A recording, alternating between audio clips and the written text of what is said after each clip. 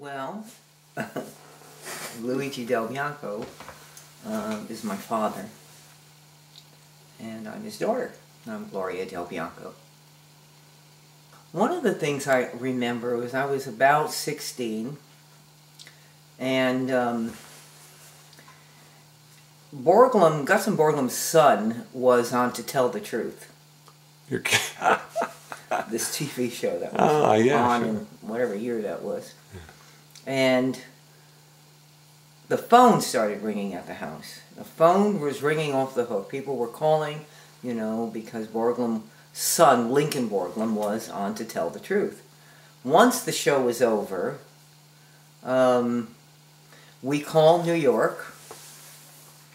I think my brother Caesar called New York and got through to the show and got Lincoln on the phone. And of course Lincoln was, I don't know what happened in the conversation, but I remember my father speaking to him, and there was such joy in my father's voice, reaching Lincoln, I guess, after many years.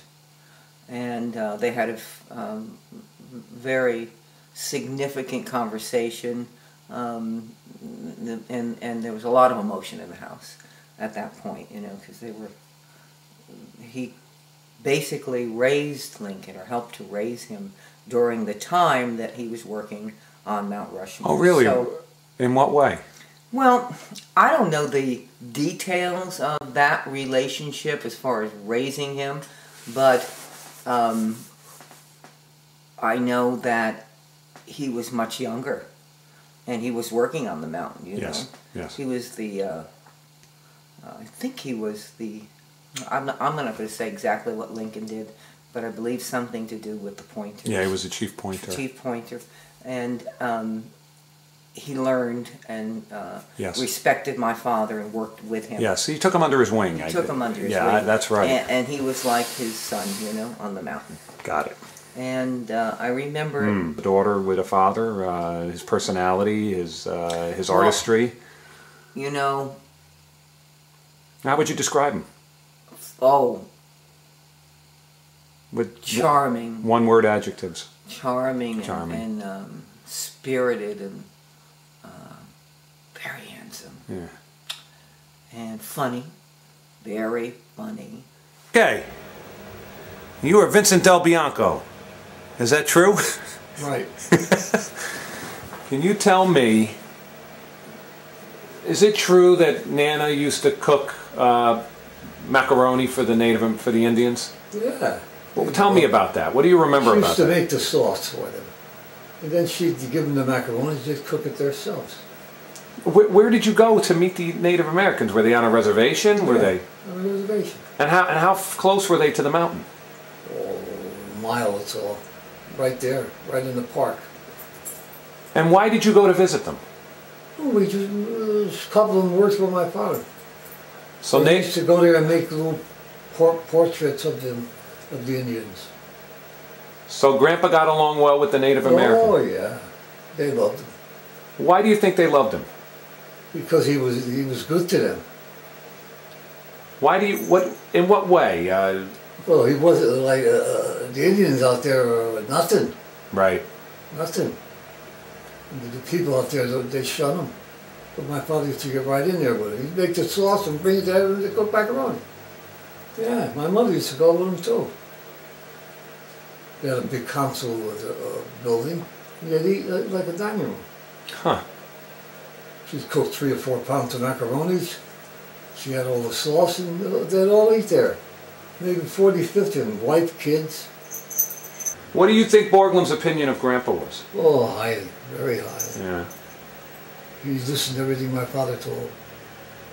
What do you mean he listened? He used to ask him questions about how they should do this, how they should do that. So Borglum used to go to Grandpa for advice? Yeah. About carving, of course. He used to go up on the mountain with my father and together they'd engineer the job.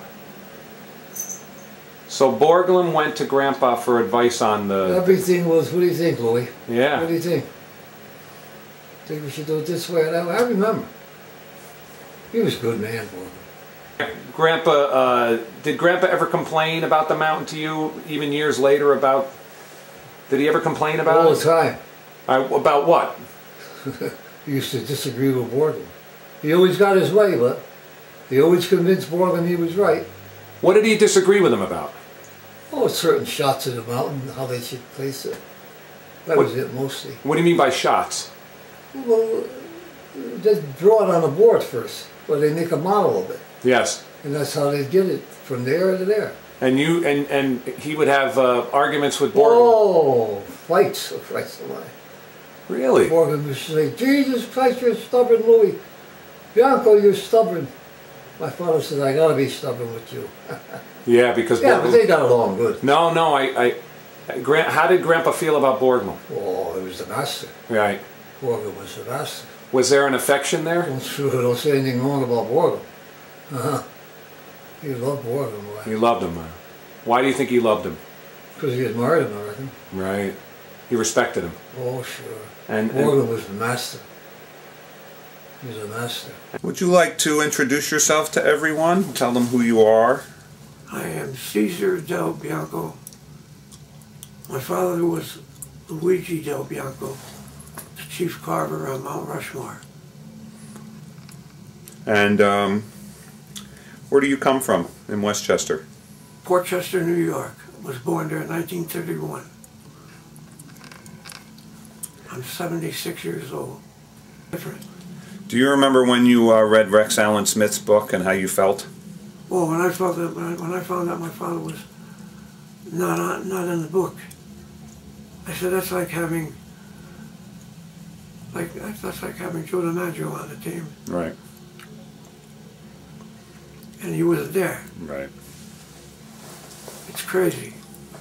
He was without a doubt, outside of Hudson Borglum, the most important man, bar none.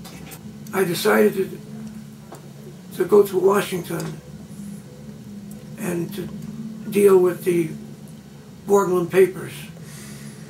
There would be everything that was carvable on those papers. And I found a lot of stuff on my father. I have a lot of great pages of work on the mountain talking about my father. Right. It must have been pretty exciting to make some of these. It was the most exciting thing of my life.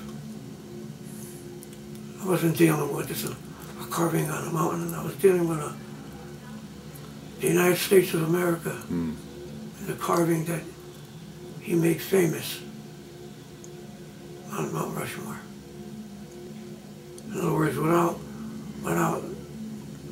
Hudson Borglum, there would have definitely been no Mount Rushmore. Or anything you want to say about Hudson Borglum? I think he was one of America's greatest sculptors, and it has yet to be proved. He made some great work